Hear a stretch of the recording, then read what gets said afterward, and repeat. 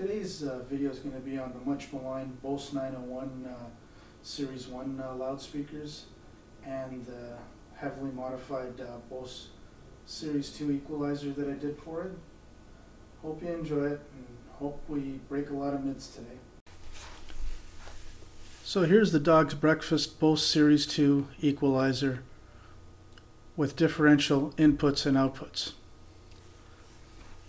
So I've replaced the cheesy, buzzy transformer that it came with 50 years ago with this big toroidal transformer that's got 22 VAC on both the primary and secondary, 7.2 amps if you're just using the primary, or 3.6 amps if you're using both primary and secondary taps, which I am in this example.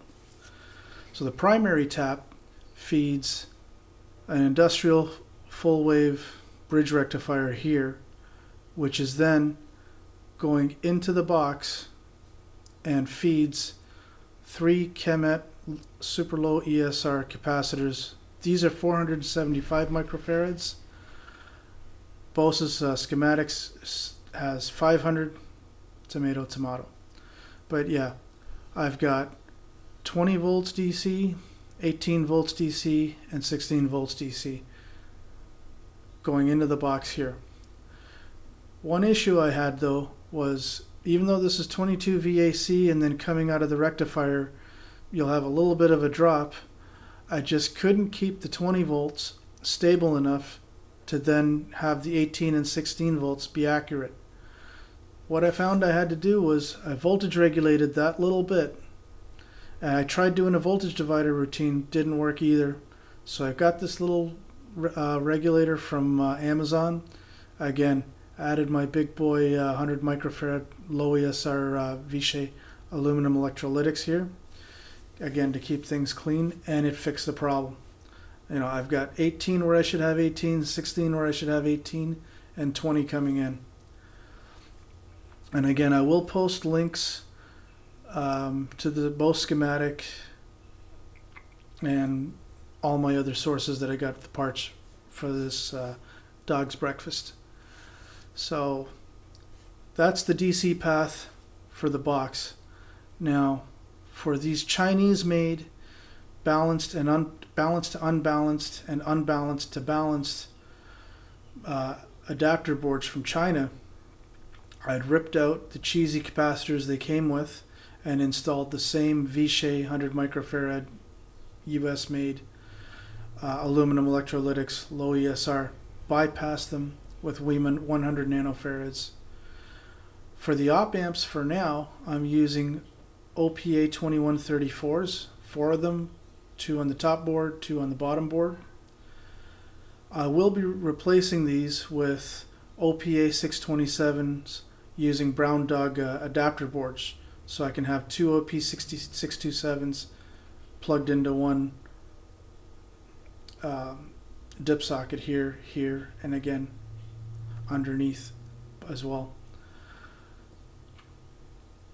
So this second board is basically just a split rail power supply, basically same thing. Got my favorite little V-shaped caps there to keep things clean. Bypass capacitors under the board here, which you can't see.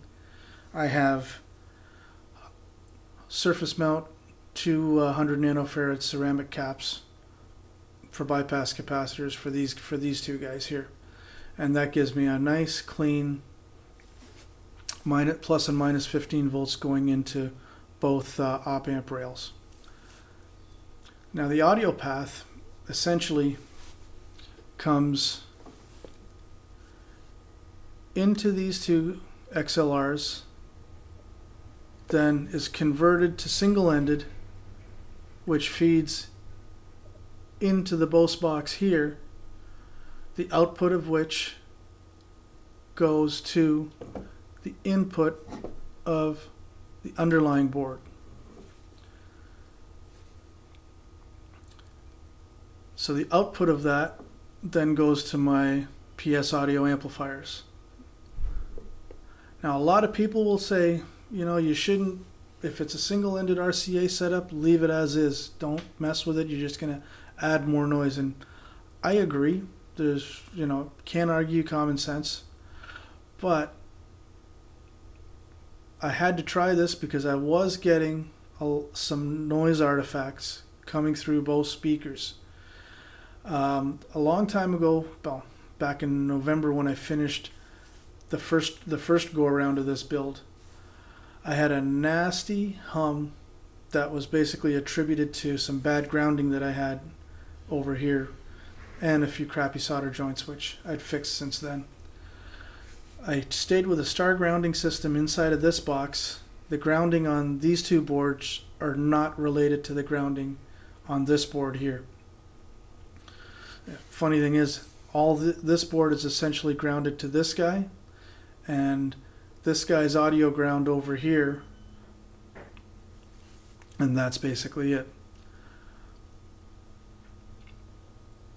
Now, again, by doing this whole little boardlet adapter routine and then using my chopped up AudioQuest Red River cables, I was able to clean up the little noise artifacts and things like that, because a lot of times you can do all the great things over here, but there's always going to be outside stuff that'll try to creep in. And as we all know, balanced audio will always kick butt over single-ended, especially if you got a problem. So that's basically the end of it. The other components I used, and I got to give a big shout out to DH Speakers. He rebuilds all sorts of Bose 901 equalizers, Series 1 up through Series 6. He refoams the surrounds on your later Series 901s, because as we all know, they rot out. So on his website, he does a lot cleaner and a lot nicer job than I do. It was him that I got the ideas for replacing all these audio signal capacitors with these sonic caps. What I did was, you'll see extra capacitors here that you don't see on his website EQ boxes. So there are 2 sets of 5 microfarads here and over here.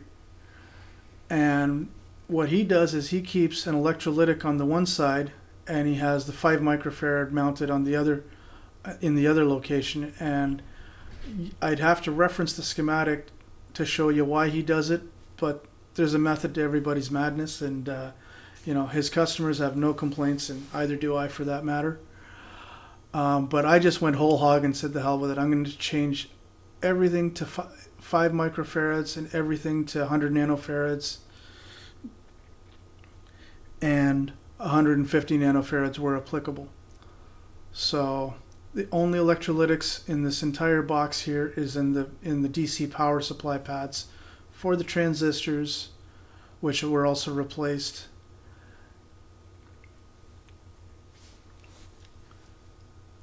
And again, I got rid of the RCA jacks altogether. I run everything directly into these boards.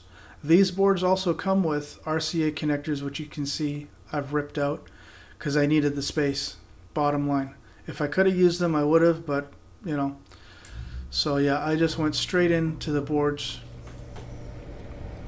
The results are really good. I mean, I've got no complaints whatsoever. It's sweet sounding. I got tons of bass, beautiful mid-range. The top end is super sweet. And the funny thing I found was, with my PS Audio setup, it's pretty much a set it and forget it scenario. The Bose EQ, ignore the RCX XLR thing. That was a stupid idea I had when I first set this up. This thing's basically dead. Doesn't do anything. Looks cool, that's about it. I'm going to do another demo on the equalizer switch here, which again, I'll reference the schematic and the owner's manual, but I found all the way to position 5, I had to look that up, and flipping the high frequency on and turning off the old subsonic filter, the good old LP days, which I'm no longer a part of, thank God,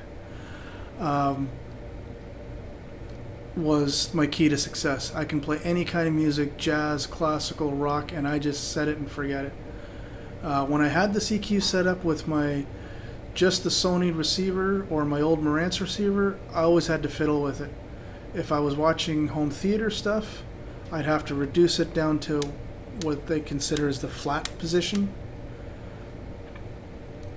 up here. Then anytime I would play any DSD files or anything straight out flat, I'd have to crank it all the way up like this. Now with the PS Audio setup, with the two Stellar M700s and the Stellar Gainsell DAC preamp, I just set it and forget it. Done. I got rid of the old neon light, stuck a nice little white LED in there to kind of modern things up. And that's basically it. And my chassis is basically, as you can see, just a piece of MDF. And primarily that's it, folks. You know, I'll put some links down below. I still have to do a bill of materials for this thing. It's been on my to-do list, but every time I go to do it, I add more crap on. Alright, thanks a lot. Hope you enjoyed it. Hope I didn't ramble on too much. So we'll see you again. Thank you. So just a quick update. Since I did the video, I received some Brown Dog SOIC adapters, and I'd mounted OPA627 analog devices, formerly Burr Brown op amps.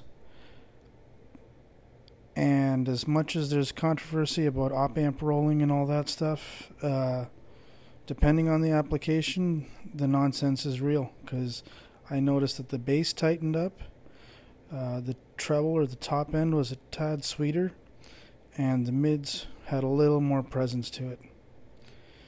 And yes, I hand soldered these myself. I didn't order them like that, although you can go to Brown Dog's website and order them configured the way you want them.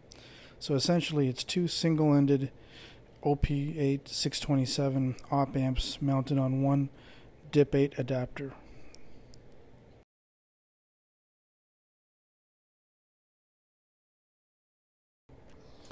And that's the back side with the other single op amp OPA627 mounted on it. This one was a real bugger to install because of the DIP pin leads and all that next to it. But I did get it in there, checked it with a multimeter, make sure there was no solder shorts anywhere, and she's good to go. Another word of warning, these things do get very warm, which I've attached the slides to the little YouTube video here, before and after temperatures. So I'll put the link underneath. Amazon has these cute little so-called copper heat sinks, but they do the job. They dissipate the heat, so these OPA 627s should last a very long time. Thanks for watching the video, and hope you come back. There'll be more. Thanks.